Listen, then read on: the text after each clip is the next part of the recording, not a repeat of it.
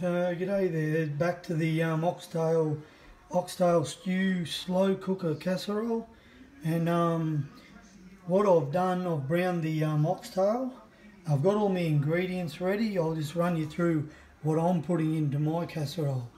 Okay, we've got celery, we've got a half a garlic all chopped up, a can of whole tomatoes, we've got fresh thyme, we've got fresh bay leaves, we've got half a capsicum, about 6 little slices of leek, we've got 2 sticks of celery, 1 onion, 2 sweet potatoes, and a nice couple of flowers of broccoli there.